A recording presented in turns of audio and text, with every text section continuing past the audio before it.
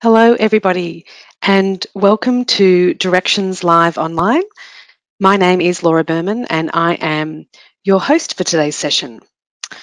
So just a quick reminder that we are recording today's session, and a copy will be made available next week, so you can rewatch it or maybe share it with your colleagues too. I also just wanted to mention that we have allocated time at the end of the presentation today for a Q&A.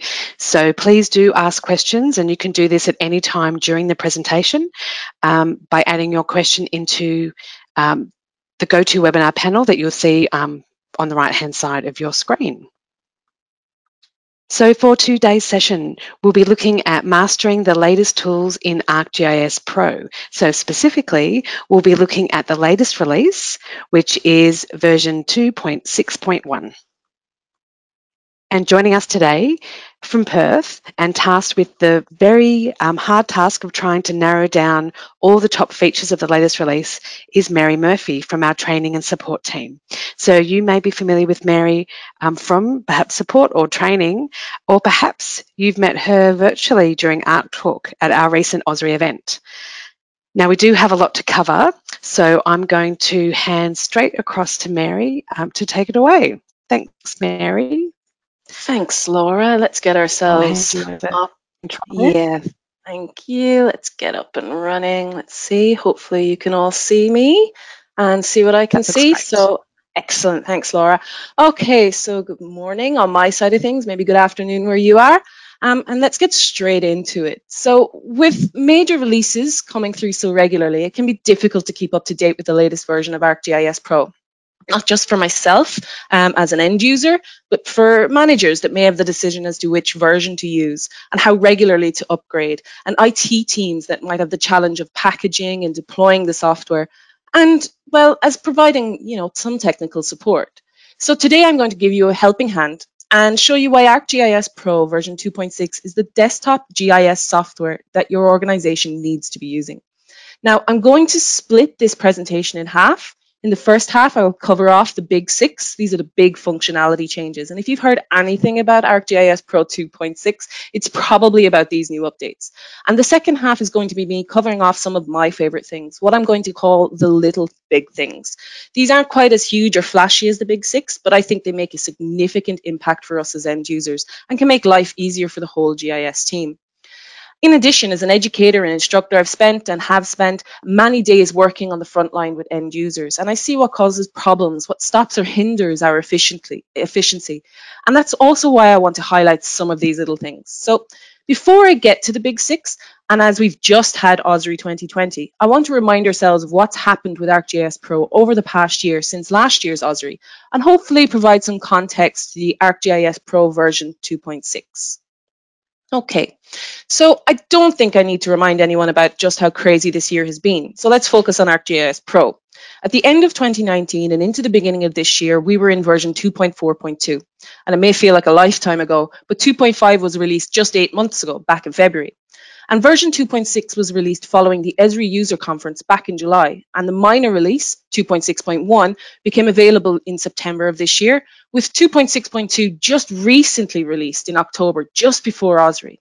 And as always, there's been masses of new functionality added in this version, including 100 ArcGIS ideas as submitted by yourselves, the users, via ArcGIS ideas on GeoNet. And this includes GP tools, so your geoprocessing tools, user interface updates, new capabilities, 2 new layer types, and so much more. So please do continue to visit the community.esri.com, GeoNet, and continue in particular to submit your ideas. So let's get into it. The big 6, who are they? So we have voxel layers, interactive suitability modeler, graphics layers, trace networks, link analysis, and we have project recovery. So we'll begin with voxels. Voxels are 3-dimensional cubes, such as NetCDF, that can store a variety of data. So the new voxel layer in ArcGIS Pro 2.6 allows you to visualize and explore multidimensional phenomena in a completely new way. So let's take a closer look at some voxel layers in ArcGIS Pro 2.6.2. So for example, here we're looking at carbon monoxide distribution in the atmosphere with data provided by the Copernicus Climate Change Service. Zooming in, we can look underneath this mushroom cloud, we can zoom, pan, navigate this 3D data. In addition, you can easily slice through the voxel volume to discover information that's hidden inside. So to do this, we're going to create a vertical slice within the data and move it. And what makes voxel layers so powerful is how easy it is to visualize in 3D. So let's take transparency, for example.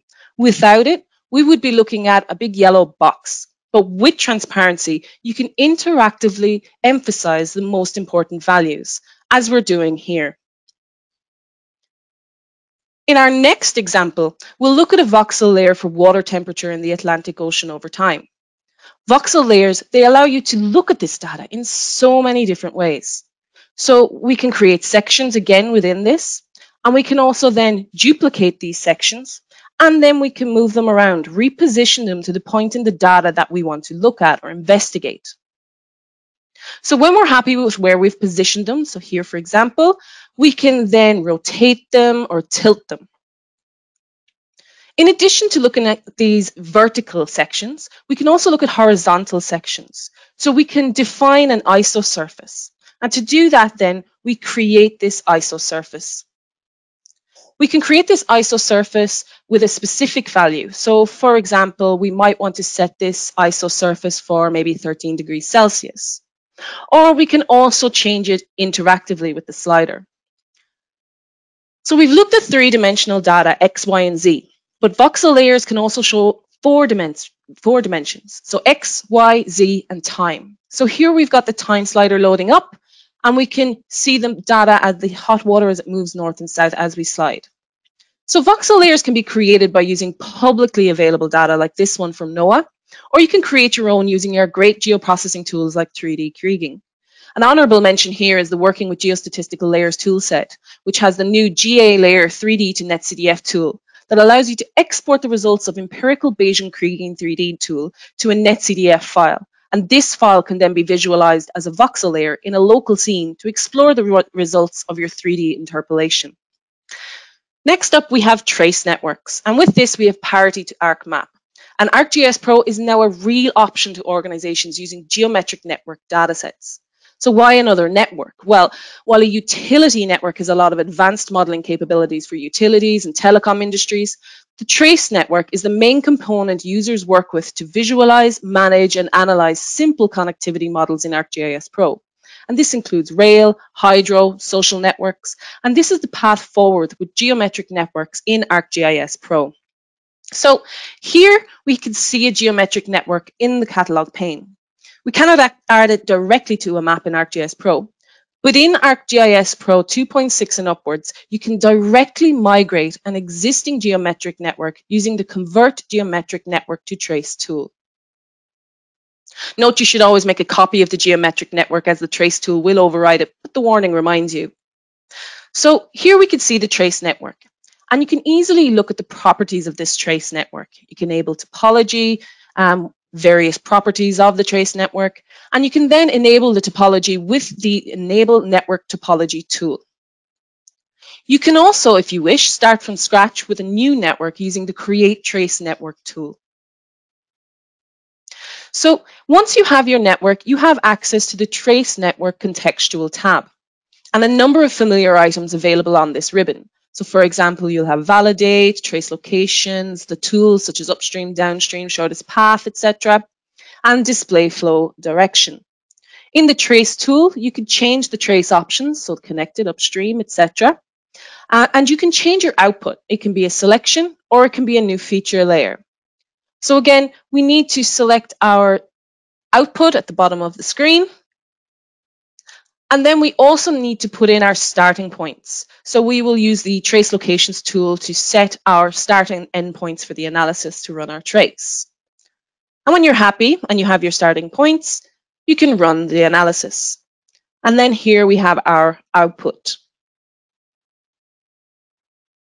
Finally, you can visualize direction flow. So with the direction flow, you can set some parameters for the number of arrows returned. and then you can run it. Once it has run, you can have a look at the symbology. You can change the symbology of that layer, and you can alter it. And we'll zoom in for a little bit here just to show you what that looks like.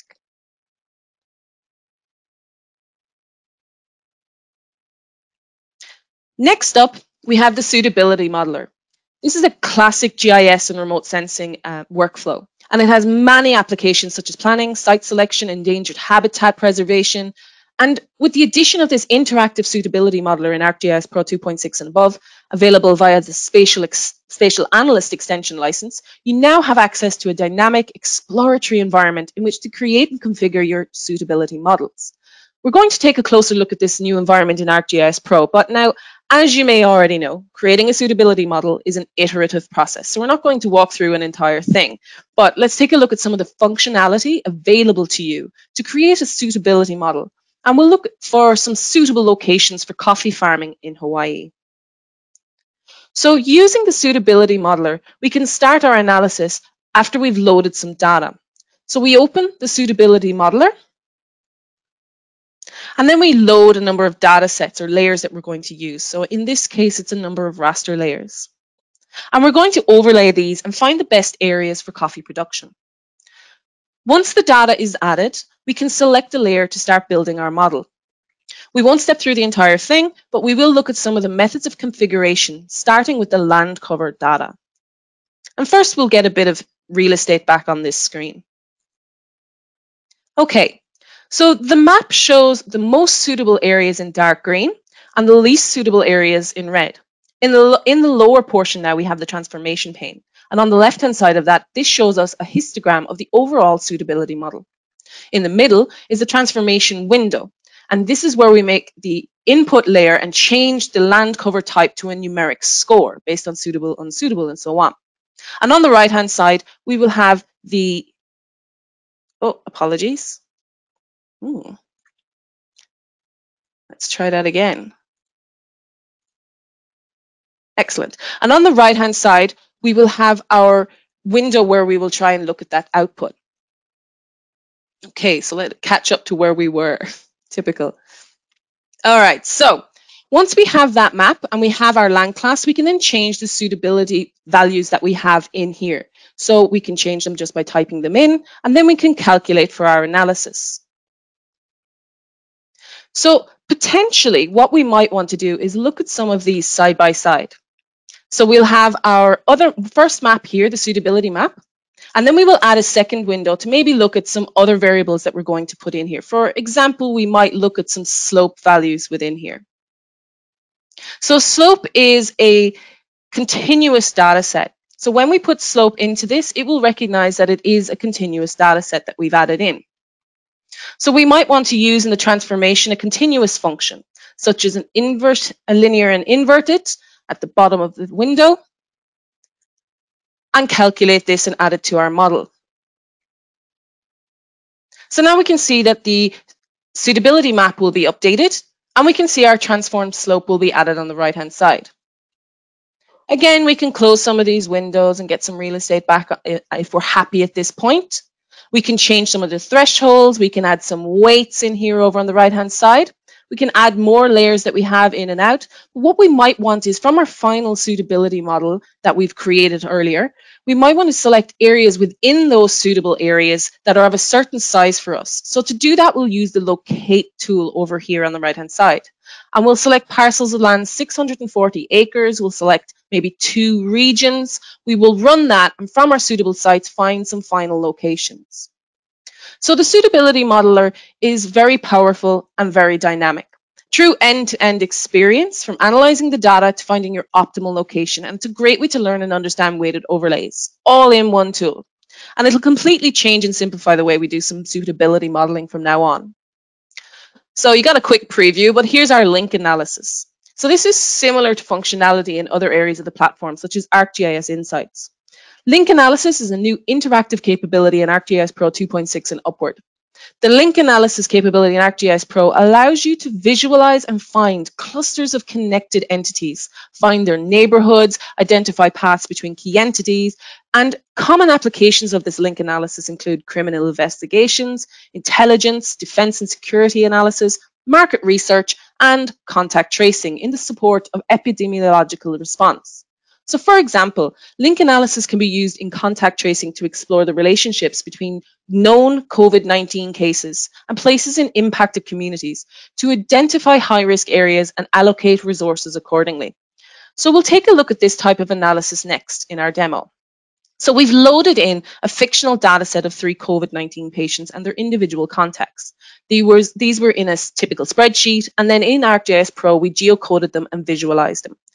So the red dots indicate confirmed positive cases, and the number in the middle represents the degree of separation from the initial cases, first, second, third. The gray dots are the trace contacts that have not tested positive at this time.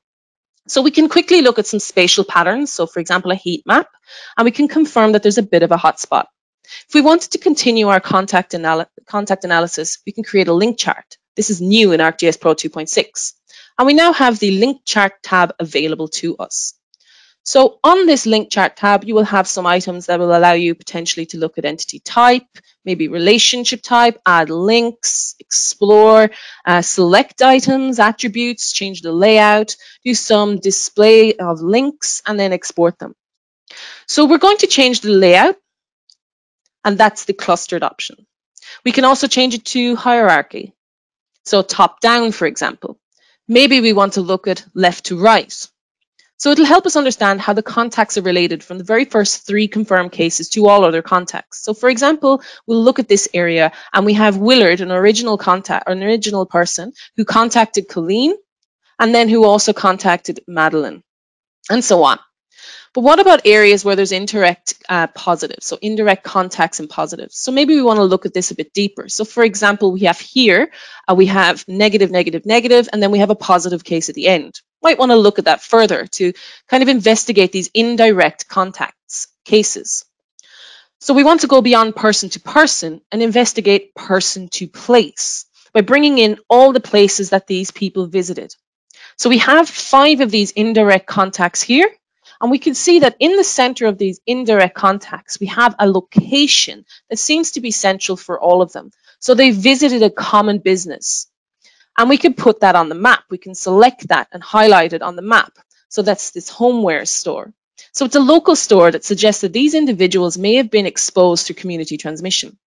So once we've selected these locations, we can also put the links that we have created, that we have selected here, onto the map and actually investigate this further spatially as well.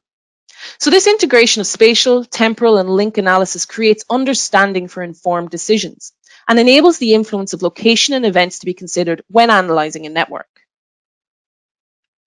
Next up, project recovery. So we've all been there in the zone, working hard, flying through it, and we haven't hit save in a while. And something happens to our machine. And it's happened to the best of us. So ArcGIS Pro 2.6 and upwards now has an automatic ability to back up your project by default. In the case of a power outage, any other unexpected application shutdown, your unsaved work can now be recovered.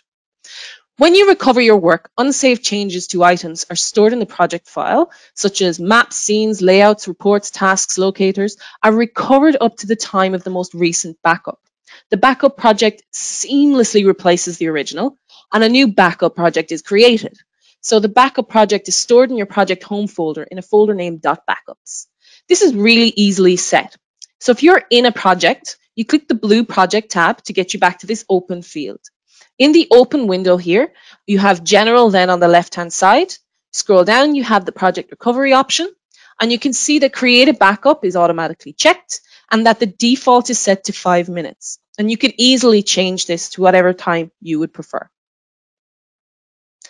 Last but no mean least, we have graphics layers. In ArcGIS Pro 2.6, we can now add graphics layers directly to a map or a map frame. Creating an ad hoc map with custom graphics and text has never been so easy, and it's very fun. So these layers can include graphic elements such as points, lines, text, pictures, all of which can be modified all within one individual layer. They also contain spatial referencing information and can use reference scales to maintain position on the map. So let's quickly take a look at some of this in action. The Galapagos Islands are the only place in the world where penguins live on the equator. We're going to use the new map graphics to enhance and style this particular map. So using the new Add Graphics Layer tool, I can insert a graphics layer with graphics and text without having to spend any time building a new feature class. So we will add that layer and we will move it down. And then clicking here gives me access to the Appearance and Graphics tabs and access to the tools I need. So I'm going to draw a bit of a highlight along the coastline for where the penguins live on Isabella Island. And then I'm going to change the style of this. So obviously you can save styles. I'll just use a quick default blue. And then I'd like to add some text to the map within the same layer to show that these are the Galapagos Islands. So we put in the text, we type in whatever it is we want to type. In this case, I'm going to type the Galapagos Islands. And once I've that done, I can change the color, the font, the size, the position, and so on. Again, all within this one graphics layer. So I can choose a preset one. Maybe I don't like that. Maybe I choose one I've already selected as the correct font and size and so on. Maybe I want to change the color of that as well. And until I'm happy with it. Now, what makes the Galapagos Islands ecosystem really unique is these converging ocean currents around the islands. So I also have this graphic layer to show the Humboldt Current and other currents that come together around the islands to bring cool water and fish for penguins. And obviously it wouldn't be complete without this one last element. So these are just a few examples of how the new map graphics in ArcGIS Pro 2.6 helps you to quickly enhance and style your maps.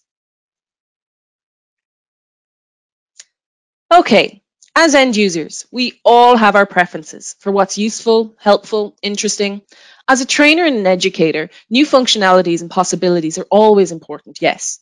But when that's tied with better navigation, more intuitive interfaces for the end user, we see even more success.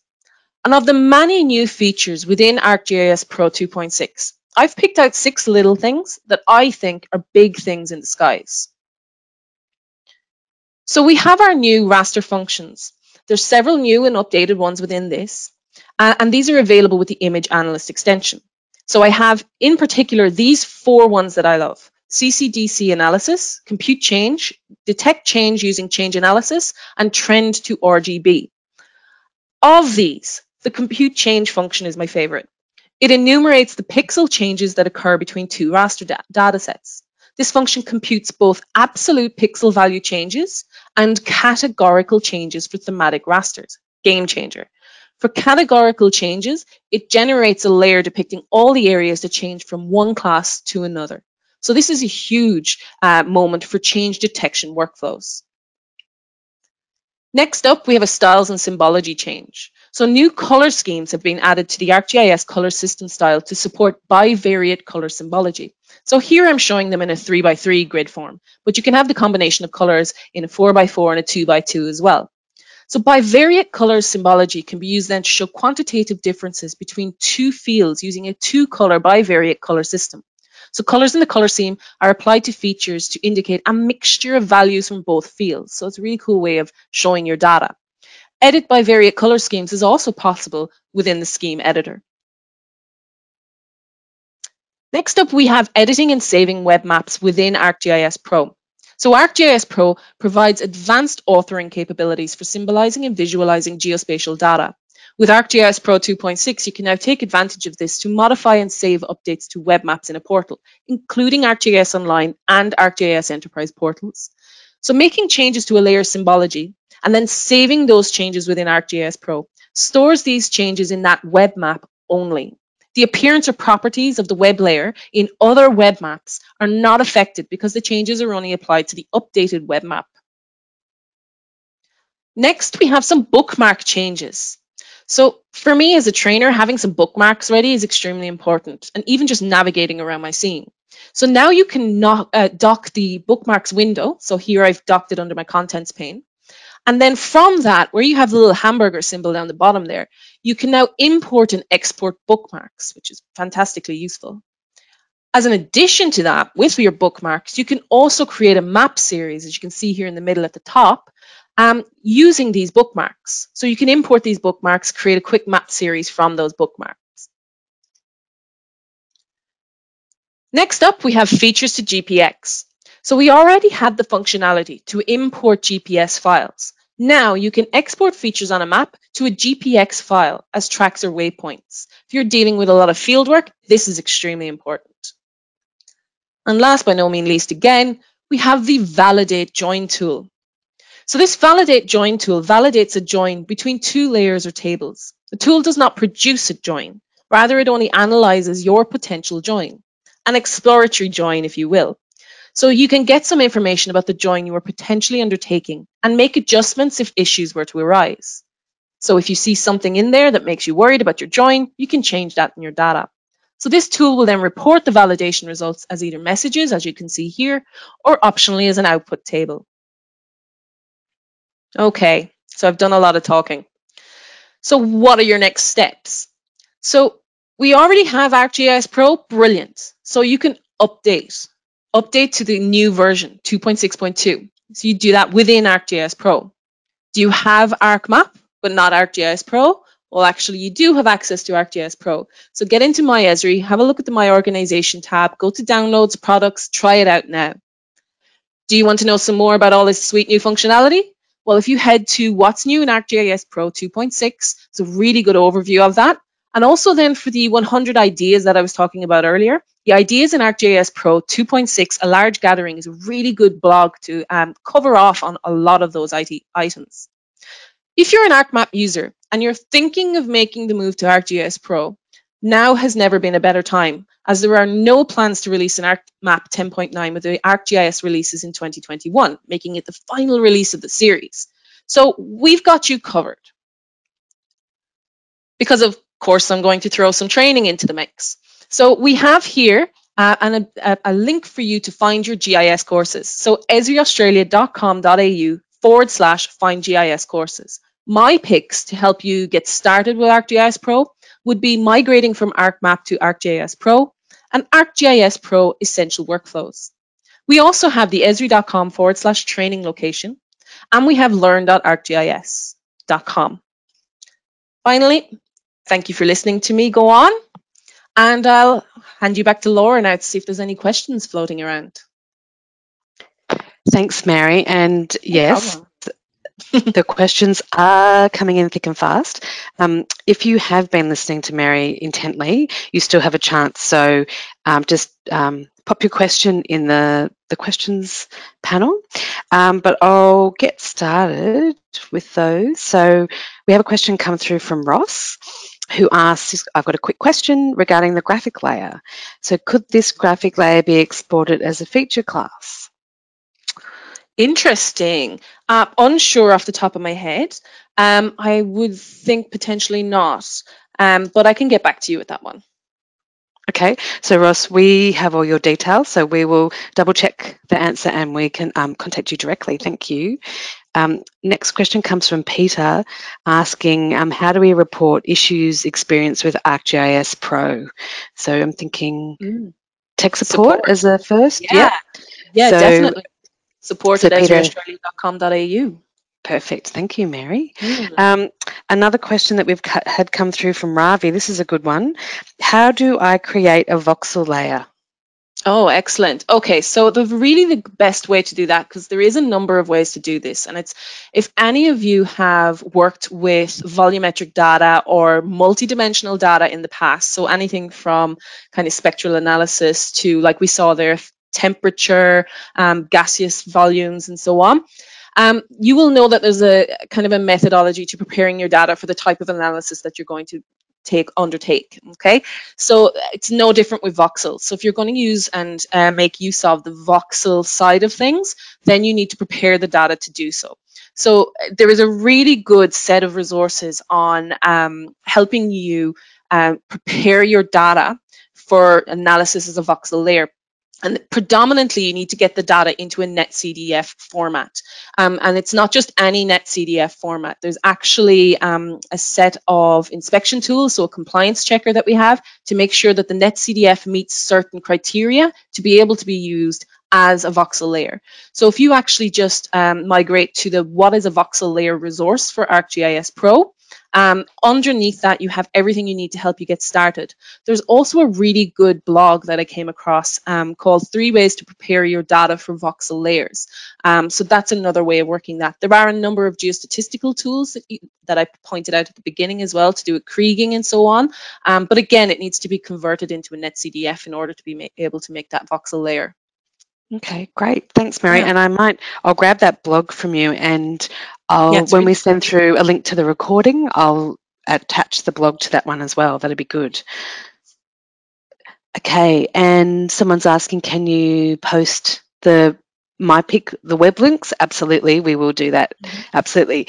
I have another question come through from Kieran asking, can we identify the flow direction in a stormwater drainage layer? If yes, what attribute information is required in the data? So we might reach out to you directly on that one. It sounds like there's a bit of data. Yeah, it's a workflow.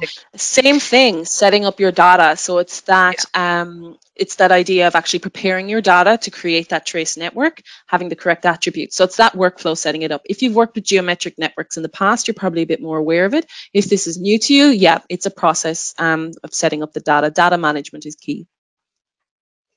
Excellent. Okay. Well, we have come to the end of the time today. Thank you, Mary, and thanks everybody for the questions that have come through as well. I'll make sure we post those answers when we send through the recordings. So just wanted to mention a quick plug for our next webinar coming up on the 12th of November. So Simon Jackson will be joining us to take a deep dive into working with weather data. So he's going to look at building web services using the data, but also applying the data analysis into your workflows as well.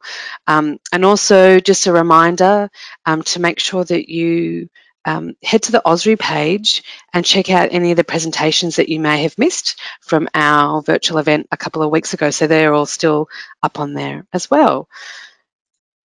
Also wanted to mention our GIS Directions podcast. So if you're keen to hear more GIS chat, then go and check that out.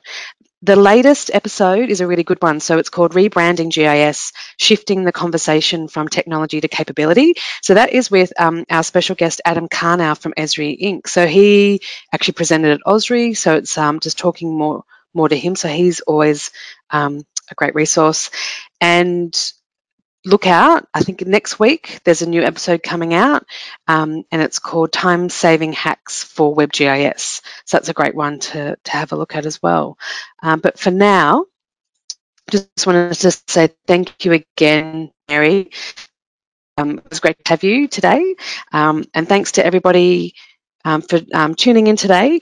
We love your feedback. So any questions or ideas that you might have about what you'd like to see, a webinar topic that you might want us to show, then let us know in the survey that will pop up at the end of the session today, or also just by emailing us at events@esriaustralia.com.au. So thanks, Mary. Thanks, Laura.